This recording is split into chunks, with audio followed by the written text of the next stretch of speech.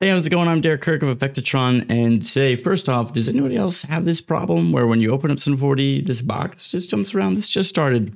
So if you have a fix for that, let me know in the comments below. I've checked the Maxon app and stuff. I don't have an update or anything, and I've updated my drivers, but this is started happening today. I don't know. We're going to create this cool kind of bubbly abstract art where we have this shape that kind of is billowing out of sort of a cage that we've created, this cool geometric shape. So I'm going to show you how to create that and use the new balloon sim, because the new sims are really cool and they work really well, and it's like just really easy to make really neat looking stuff. So I think it's a fun little beginner project to do for sure. So let's go ahead and get started. So we just have our studio site set up with some of our lighting and stuff set up. It's very similar to my infinite floor tutorial. If you want to know how to set it up, go ahead and check that video out. Also, this scene, when we're completed, is going to be available for download on Gumroad, so you can have this exact setup for yourself. It will be rendered ready. Okay, so the first thing we need to do is thank my patrons. Thank you guys so much. It means a lot for all the support you guys are. If you want to support the channel, this is a really great way to do it. All those people, all of you that have liked and subscribed and, you know, stuck around on the channel and commented and joined the Discord. I mean, we have like over 150 people in there now. You guys are fantastic. It's been great getting to know all of you, and it's just been a really nice, positive community to be a part of, and just a cool, safe place for artists to just, you know, talk and chill and, you know, learn at the same time. But also, everybody that's given me money on Gumroad and stuff, it's just, you guys, just thank you so much. As you know, I've mentioned in a lot of my videos, I struggle with a lot of self-doubt and imposter syndrome and stuff, and that includes teaching and thinking that I can do this and stuff. And I just need to say it out loud. It's going well. You guys like keep proving, like building me up, right? And thank you so much. And I hear you, and I'm not gonna keep just complaining and talking down. Like you guys have been so helpful. It means a lot, and I'm just going to keep giving you more content, and we're going to start getting into workshops where I'm going to actually get to interact with you guys and stuff and teach you live one-on-one training, group training, things like that, when really a slow down, focused pace and sort of focused content rather than just generic tutorials. So be on the lookout for when that comes out. That's coming out very soon. So yeah, it's going to be cool. I'm going to launch, there's stuff in the works. So thank you guys so much for all the support, and it just means a lot. Okay, back to the intro thing.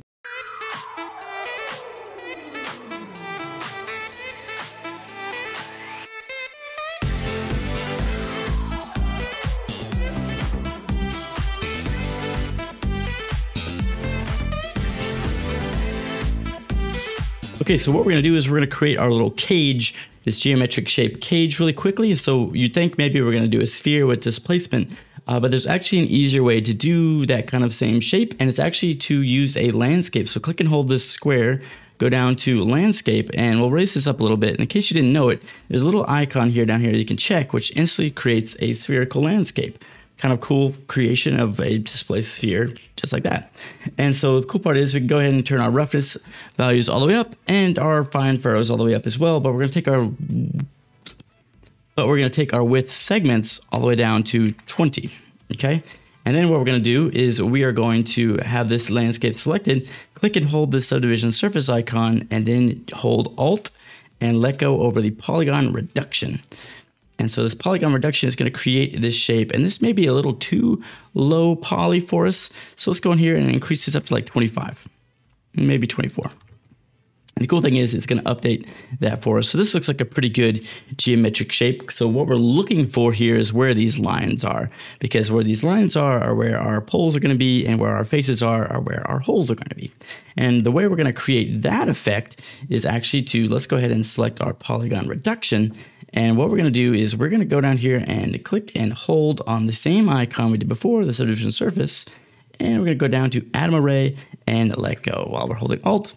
And instantly that creates this kind of cage effect of our shape.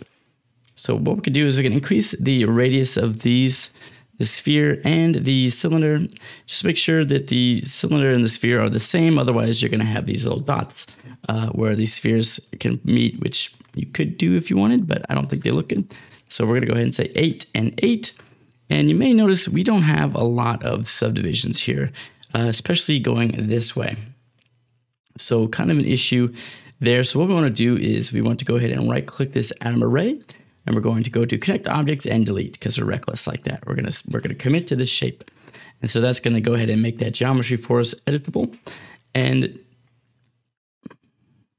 so now what we can do is go to the polygon mode, hit Control A to select all the faces, hit U, Shift S. That's gonna pull up this subdivide window for us. And what we're going to do is we're going to make sure smooth subdivisions is on.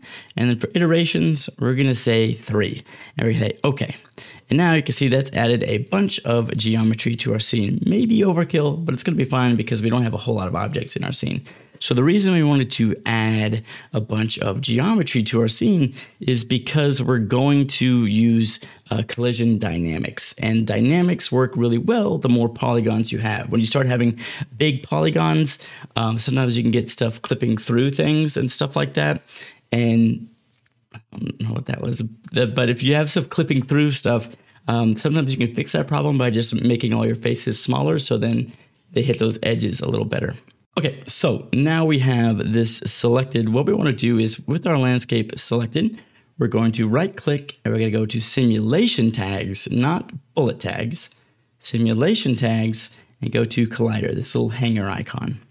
Okay, because that's what clothes go on, is a hanger.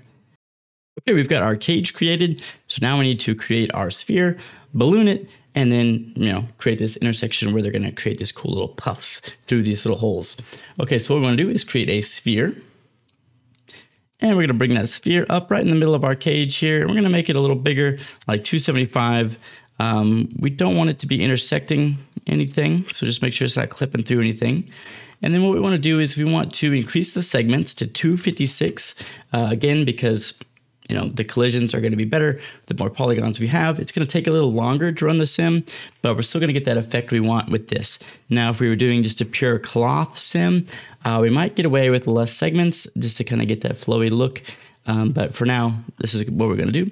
And then for the type, we could do a hexahedron. Normally, you don't want to run a standard type for dynamics for this reason.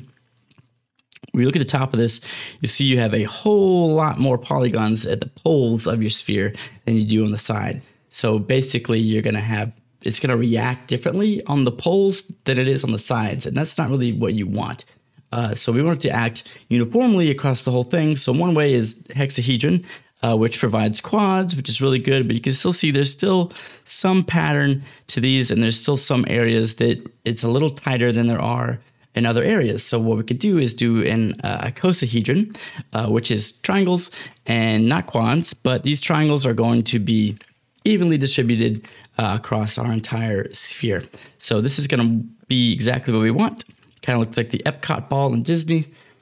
So let's go ahead and, so now that our sphere is set up, we can go ahead, right click, go to simulation tags, and then balloon. And just so we're clear, there's not really that big of a difference between cloth, soft body, and balloon are all the exact same simulator, just different presets enabled from the start. So if we go to balloon, you'll see we have surface, balloon, soft body. We have the same things we have with the cloth and other sims. So keep that in mind, but it does create a nice little balloon icon for us that makes me think of it sometimes, which is scary. But yeah. So let's go ahead and leave these settings how they are, except our friction, we're going to change up to 1 because we wanted to hit our sides and stick and not like slide past it. We just wanted to create that bulge rather than, slip through it. So what we want to do is go into our collider body here in our landscape and make sure in our collider tag, we have our friction set to 1 as well in that. Okay, so you can see we have our balloon settings set to overpressure of 1 and expansion time of 30 seconds, which means for 30 seconds, it's going to provide 1 overpressure. Now, before we run this sim, we need to set up our scene and our simulation settings in our scene. So what we want to do is hit Control D. That opens up your project panel here, and inside of that, we have a simulation tab. Inside the simulation tab, we want to go to the scene tab. So now we want to make sure that we're set on GPU. So we're using our GPU to drive this simulation. And then that way it's going to be like faster playback. It's just going to work better, especially if you have like an RTX card. Then we want to make sure our gravity is set to 0. And the reason we want that is because we want this to balloon out, and we don't want it to balloon out and then droop down like gravity's pulling it down. We don't want gravity to affect this. So gravity is 0. If you do want gravity to affect your scene realistically, it is -8 981 centimeters, I think. Negative 981 centimeters is what gravity is. You can correct me if I'm wrong, please, in the comments. But leave a like. Okay, so we've got that set up. Now we need to go into our simulation tab inside of our simulation tab. So the simulation in a simulation. So let's go ahead and for the sub steps, what I've found and what I've seen other people do and stuff is kind of the sweet spot for a nice floaty cloth is somewhere between 10 and 15. When you start getting higher and above 20, your cloth kind of stiffens up. So there's obviously circumstances where that's going to be what you want. But for us, we're going to go with 12. And then for iterations 2, smoothing iterations 2, and then dampening, we're going to go with 20 as well. And basically all dampening is kind of like feathering the effect somewhat. So it's just kind of like, rather than it being like, bam, it's going to be like, bam. It's just going to make it so it's not so intense, right? So that's going to have a little ease into it a little bit. And then for our collisions, we're going to do 20 passes and 20 extra iterations. I think this works well, and this is really more dependent on the geometry you have in your scene than this is what I found. And you know, I wish that I could tell you what these numbers meant, but they just seem so arbitrary. I have no idea if 20 is a lot. It's higher than the default value. I don't know if 20 is, you know, like way too many. I don't know if 200 is a good amount. Like, there's no slider or anything, so I'm not sure, but 20 works well for this scene, okay? So let's go ahead and get that going, and we can hit play, and nothing happens. That is because we have our balloon set to an overpressure of 1, which isn't really an overpressure at all. That's just pressure of 1. So basically it's saying over the 30 frames, I'm going to give myself a pressure value of 100% fullness. That's what that means. So if you start going above 1, now you're going to start filling it up. And it's going to start blowing up. And if you go below 1, I think it won't be quite as full. You know, it'll be kind of like deflated a little bit. So what I ran a lot of tests with this scene before making this tutorial, I kept trying to overpressure and do like 3 or 4 and really balloon this up through the cage. And honestly, I ran into more issues doing it that way because what happens is when we balloon our sphere up, all of our polygons get stretched out as well. And so then it's not quite as high poly. Technically, it's the same amount of polygons, but then our object's bigger, so the ratio of polygons to surface area is different, if that makes sense. So what I found out that actually works better than ballooning this up is actually taking the cage and crushing it down and squishing our balloon, but leaving the balloon pressure at 1. So it's going to try to keep its same volume while being crushed by our cage, right? So let's go ahead and grab our landscape object, which is our cage. We're going to go to frame 0. We're going to go to coordinates, and we're going to go ahead and say keyframe, and that's going to do our scale and everything here. We're going to go to frame 48, and then we're going to type in over here in the S, 0.7, 0.7, 0.7, and click, click, click. So we have all solid red here. And so you can see that that cage is smaller than our sphere. So what this is going to do is it's going to collapse in and be smaller than our sphere here. Actually, we're going to move this. If you don't know how to move things in your timeline, you click in this very small window of inside these dots and drag till you have that highlighted. And then you can click and move that over. It's a really narrow window to get that right. I click here, too low, too high. Right in there is the sweet spot. Okay, so we're going to drag that down to 24 just to kind of speed this up a little bit. So now, if we go back to frame 0, full-size cage, we hit play. We'll hit save. We'll hit play on this animation. Our cage is going to start shrinking, and it's going to start squishing our sphere. But our sphere isn't just going to collapse because it's trying to keep a pressure of 1 all the way up through frame 30.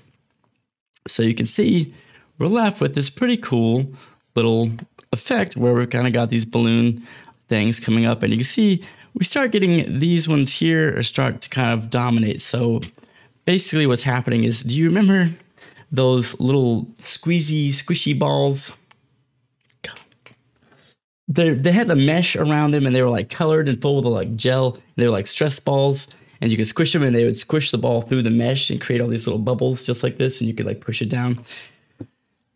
Anyway, that's what's happening. It's basically there's finding one and it's saying, oh, I have a lot less pressure here, so it's going to be like, and just allow itself to just balloon out through there and push all this pressure out of this bubble butt here. So there's not really a way to counter that besides kind of moving your cage around and stuff and maybe moving some geometry around. But basically it's saying that one is kind of the biggest opening, so it's going to be able to slide out of that.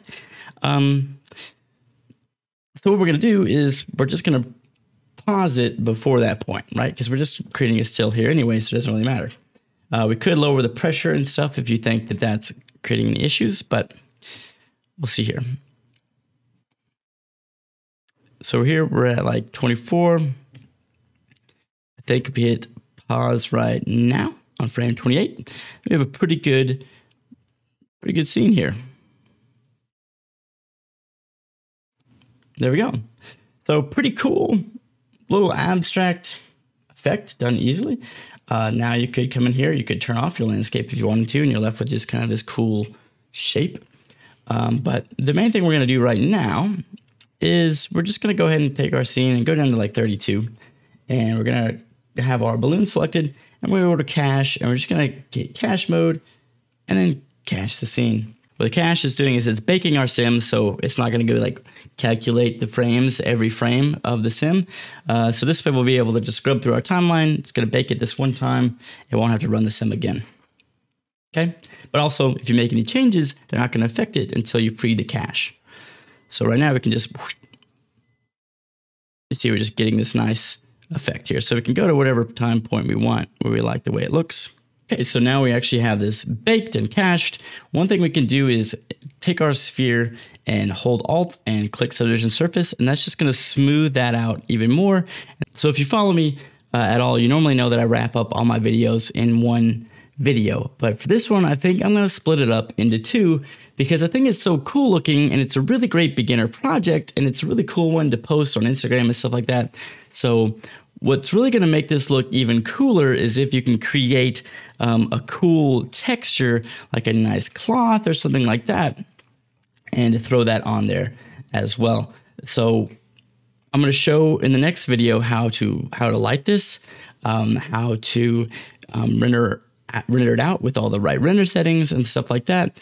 And I'm also going to show how to create a couple different materials, including how to create textured fabric and cloth, all within Cinema 4D.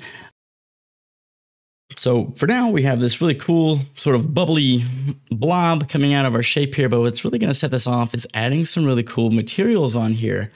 And just the combination of these is just going to create some really nice looking dynamic art and stuff like that. And obviously to change the geometry here, all you got to do is when you're doing your landscape is just change the seed and you can just instantly create completely different looking ones with the change of a button.